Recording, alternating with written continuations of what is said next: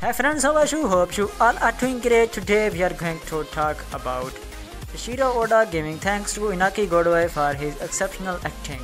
So make sure you watch the video till then. If you're new here, don't forget to subscribe the channel. So let's begin the topic. Iñaki, the actor who plays the protagonist Monkey D. Luffy, got meet to the genius mind behind the tales of One Piece, Eiichiro Oda, before the massive frenzy for the Netflix live-action series. Iñaki Godoy was overcome with the emotion because he was about to meet manga creator, in opinion was the best in the world. Iñaki and Oda discussed the numerous parts of the show during their casual talk. Oda gave Godoy the ultimate blessing that almost brought tears to the actor's eye.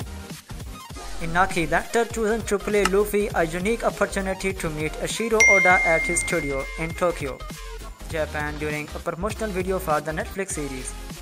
Godoy had a question for Oda, why he chosen him for the live-action Netflix series One Piece.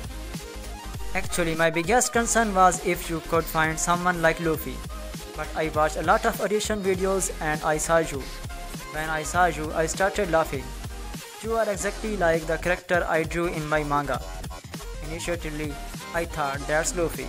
I can't imagine anyone else playing the role. I am grateful that you were born to be just like Luffy.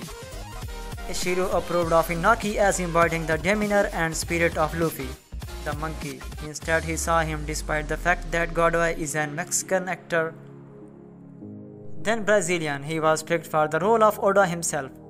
But initially, Godoy had some of his own insecurities that made him underconfident about the role. So this is how Eiichiro Oda praised Iñaki Godoy for his exceptional acting skills. Hope you enjoyed the video. If you did, hit the like button and don't forget to subscribe to the channel. We will meet in the next other amazing topic. For then, bye bye.